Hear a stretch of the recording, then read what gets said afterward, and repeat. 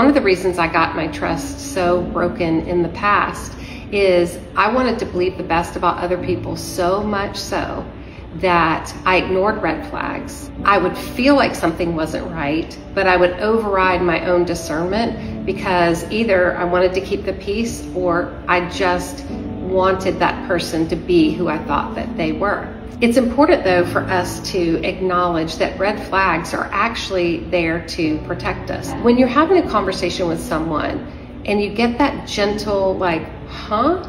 Or that little nudge that something's not quite right, it's important to pay attention to that and ask yourself some questions like, what is this feeling that I'm having? Where is this coming from? We need to pay attention to like, is this a sign that this person is having an integrity issue, or are they being irresponsible? Either way, you're feeling like you can't trust that person.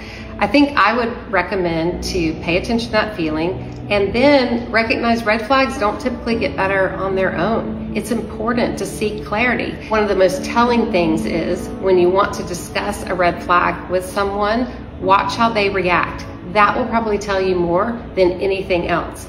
If they react with empathy and understanding and a desire to answer your questions, that's a great sign.